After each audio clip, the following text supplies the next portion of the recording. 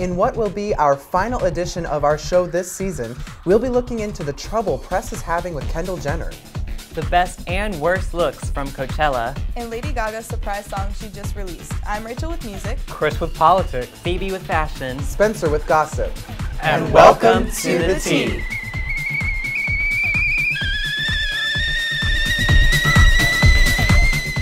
For the final time, I'll be serving some "you're perfect, you're beautiful, you look like Linda Evangelista" realness.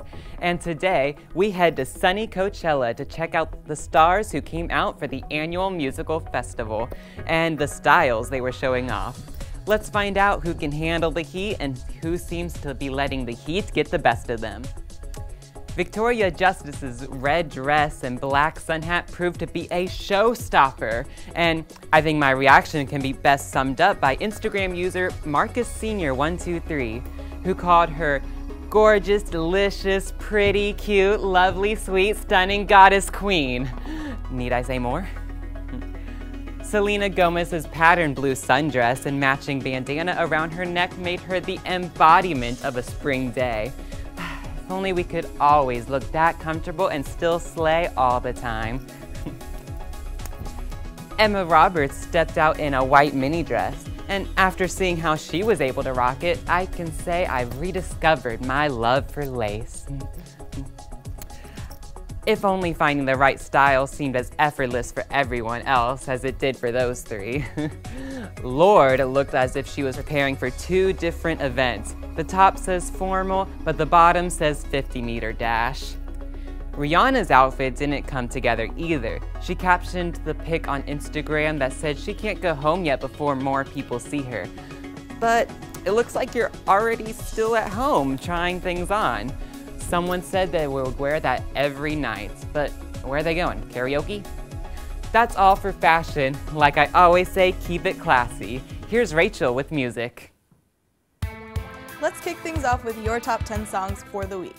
Paris by the Chainsmokers is still holding on, coming in at number 10. Better staying in Paris to get away from your parents. Body Like a Back Road from Sam Hunt hits number 9. Body like a back road. Lil Uzi Vert's EXO Tour Lift 3 jumps into the top 10, reaching number 8 this week.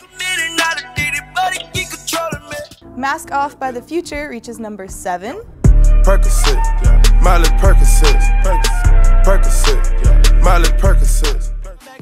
Kyle and Lil Yachty's I Spy is coming in at number 6 this week. Spy with my little eye, a girly I can get cause she don't get too many likes. Another Chainsmokers song, Something Just Like This, featuring Coldplay, finishes this week at number 5.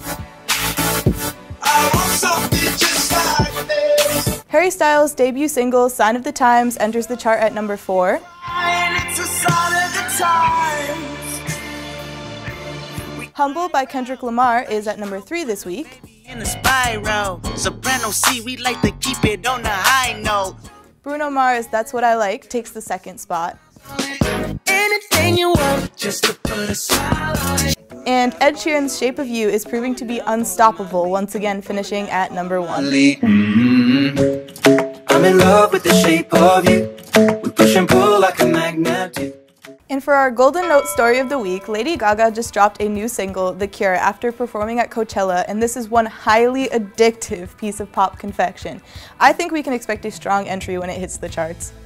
And that's what I've got for music. Let's move over to Chris with the boiling point. It looks like this pot of tea is starting to gather steam. Let's see what's reaching a boil on this edition of The Boiling Point.